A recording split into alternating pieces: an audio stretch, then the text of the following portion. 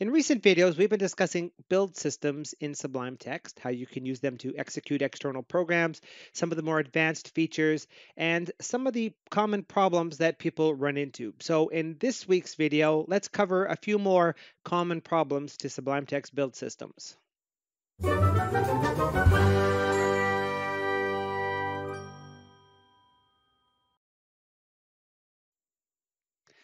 Hello, fellow Sublime Text fanatics. ODAT Nerd here on a sunny, bright day to bring you another video on Sublime Text build system common problems. But before we get to that, as always, as a reminder, if you're finding these videos helpful, please share, subscribe, and thumb as you deem appropriate.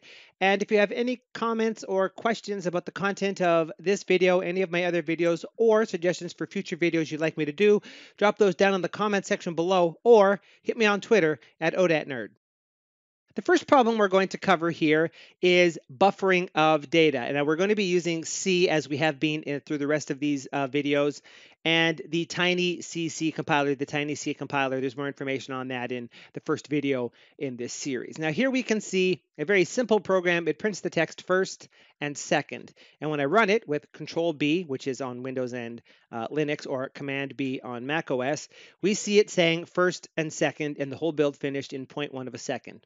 But what we would expect is printing two things. There's a little bit of overhead for running the program. No big deal. Now, if I was to uncomment this line, it's going to sleep for 5 seconds between first and second. And when I run it, it says it's building, and we're not seeing any output, and we're not seeing any output, and then it all appears all at once, and it took 5.1 seconds. So all of the output appeared all at once.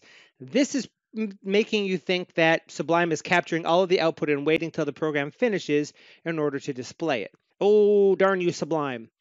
Actually, it's the program that's at fault here, not Sublime. Sublime reads Sublime reads output from the program that's running and displays it as it's made available. It just so happens that the program is buffering it in memory. Now, the rules for buffering are wild and esoteric. They depend on the programming language you're using, the underlying libraries, the platform that you're on, all that kind of stuff. Just basically speaking, buffering is a way for a program to save the costly expense of writing output to a terminal or sending data to the disk and waiting for it to finish. Basically, if you wanted to write 1 megabyte of data to a disk file, you wouldn't send 1 byte down the line and then another byte down the line and then another byte down the line. You'd try to grab as much data as you could into memory and send it all down in one big batch. The exact same thing is happening here. The program is thinking that because it's not talking to an interactive terminal, that it should keep all of its output and then shuffle it all off to the end. So Sublime only gets it when the program is done, because that's when the program clears the buffer. If you were writing, depending on the buffer size, if you were writing enough, eventually the buffer gets full and it gets flushed out. But for most cases, that hardly ever happens. Now, in this particular example, because this is C, if I did fflush standard out like so, which we don't want to get into C, but that's going to tell the underlying library the output, flush it all out now, empty the buffer. If I run the build again, when it says it's building, we see first right away, and then after a few seconds, second appears and it's done. So this proves that Sublime isn't doing that. Now, if you use view package file from the command palette, and choose the python.sublime build, the one that ships with Sublime, like so, you'll see that it's passing -u to Python in this case. That is telling the Python interpreter, don't buffer your output, just send it out, which is why Python doesn't exhibit this problem in the general case. The lesson here is, no, it's not Sublime that's holding the output until the end. It's your program. You have to find a way to make your program do what you want.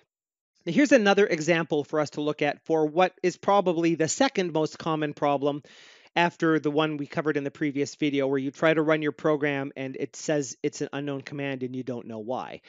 This problem here is, my program just seems to spontaneously hang in Sublime. What's going on here? So we have here an example C program that asks you for your name and then says hello to you. And as you can see, I also have an F flush on line 8 here to make sure that the prompt is visible in Sublime. And when I run the build, the panel opens up at the bottom and asks me for my name. So I come in here and I click and I type my name, ODAT nerd, and hit enter, and it looks like my program might be hung. Maybe if I build it again, type my name again. No, that's not working. Is my program hung? No, the actual problem here is that Sublime doesn't allow you to run interactive programs like this. The general gist of this is, although the output of the program is sent to this build output panel at the bottom of the window, input that you type into this panel isn't sent back to the program that's running. So this code is still running in the background, but it's waiting forever for input that I can't provide it because there's no connection between this and it running in the background. This also leads to another common problem that people have. If you're using C, when you run a C program, not using TCC, but with conventional tools like the GCC compiler under Windows or things of that nature, you have to compile your program to an object file, then you need to link it to an executable file, and then you need to run the executable. And Windows locks executable files and other files when they're open to stop people from fiddling with them while they're in use. So you'll find a situation where you try to run your program that's interactive like this, it seems to fail, and then you go back into the code and double check. And when you try to run it again, now it won't even run. Now you get an error from the linker like LD error or collect error that says permission denied. That's because your program is still running in the background. Windows has the executable file locked, so it can't create a new one. But how do we actually solve this problem? Now, common solutions to this particular problem involve crafting a build system that opens a command prompt externally and then runs your program in that console, and then you could actually interact with it as normal. Basically, say a DOS command prompt would pop up, or a Windows command terminal would pop up, or an Xterm would pop up, something along those lines, depending on the platform that you're on. There is another better way to do that, though, using a package in Sublime Text. So let's cover that. Now, the package in question that we're talking about here is the Terminus package by Randy3K, and this is the preeminent package for having a command prompt or terminal from directly within Sublime Text. We're not going to go into a ton of detail on how it works. That's the subject for another video. But if you're looking for a command prompt or terminal from directly within Sublime, that's the package you should be looking at. It works across all platforms, Windows, Mac OS, and Linux, and as an added benefit, you can use it in a build system. So it goes a little something like this. We want to create a new build system for this. So we're going to go ahead and go to Tools, Build System, New Build System, as we did before. And here's one that I prepared earlier as before. And I'm going to save this as TCC interactive.sublime, spelling it correctly, dash build, and hit enter. Now, this is slightly different than the build we saw before. If we can see over here, we could use shell command or command to run tcc -run and the name of a file, and we can have a file regex in here to capture errors so we can navigate to them. And there's a working directory to specify the current directory when the program is running, and a selector so that Sublime knows that this should be used when a C source file is the current file.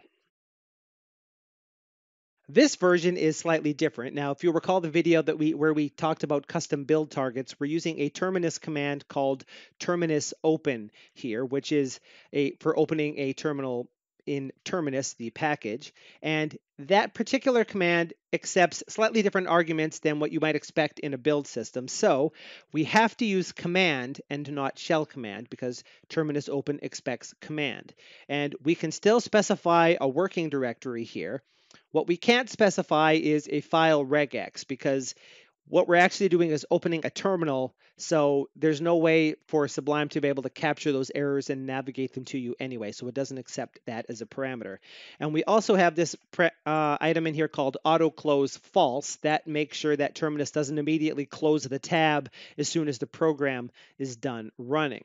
So if we come back over to our test interactive here, when I do the build, now there's another build than there was before, and we can pick TCC interactive. That is the new one.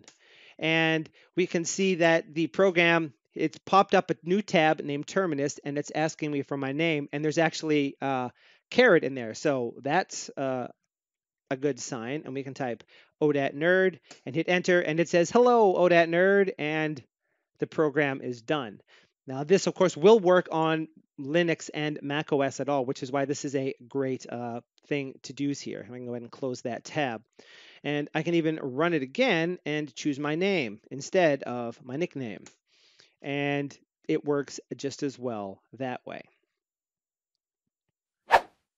So there we have it, a couple more of the more common problems that people have with build systems. And I hope you're finding these videos helpful. And if so, please thumb and subscribe and share, all of that good stuff like that. If you have any questions on this video or other videos I've created, or you'd like me to cover a specific topic of yours, leave those comments in the comment section below, or hit me on Twitter at ODAT Nerd. Until the next video, this is ODAT Nerd asking you to please have a sublime day.